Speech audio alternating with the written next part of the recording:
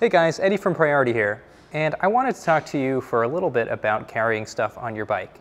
So a lot of you out there, you know you need a bike rack to carry stuff, but what do you do once you have a bike rack on your bike? How do you make the best use of the space on the bike rack or on the sides? So I wanted to talk to you about some options for how to make the best use of them. Let's start with the rear rack. This is our 174 Hudson rear rack, bolted onto a beautiful L-train here. So let's go through some of the ways that you can attach stuff to it. A really inexpensive and basic way to attach stuff to this rack or any rack is with a bungee cord, or in this case a bungee net. So you can take an existing bag that you have and just strap it in place with this. So make sure this bike is stable, and then put your bag or your luggage, whatever you want, under there, strap it down.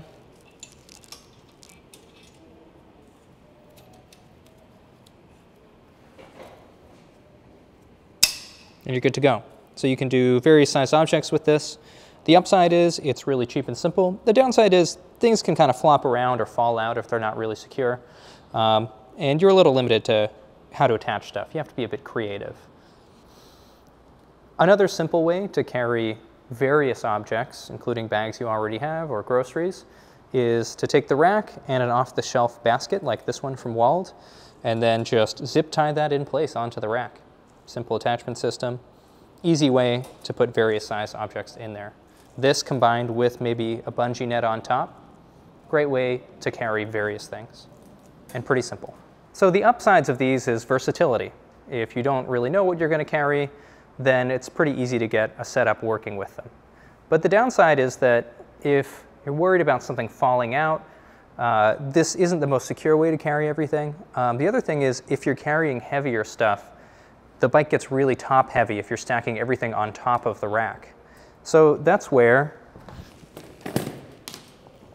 a pannier is really useful. This is a really good way to hang the weight low, to keep your center of gravity low and keep the bike easy to ride despite heavier weight.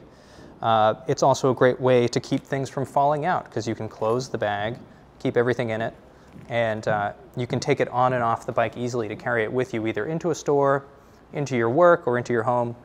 And if you're me, then you keep your flat repair kit and some of your everyday items in the bag all the time. And then you just add and remove what you need for the day. Yeah, and with a bag like this, you can just easily clip it on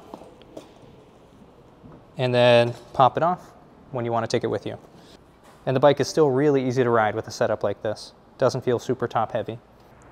Similarly with a front rack, you can easily just strap stuff to it and keep it right in front of you. It affects the handling of the bike a little bit more when you have stuff on the front that's heavy, but it's also great for quick access stuff or things that you want to keep an eye on when you're riding. Similar to the rear rack, a bungee net is a really great way to attach an existing bag to your rack. Or if you're not quite sure what you're going to put on there for the day, just strap it on. And a porteur rack like this is a great platform for a front basket. Simple way to throw everything that you want to bring with you right in there, keep an eye on it, and take it with you.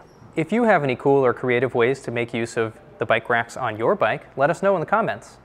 If you have any questions about this bike, the racks, or the products used in this video, please reach out. The contact information is on your screen.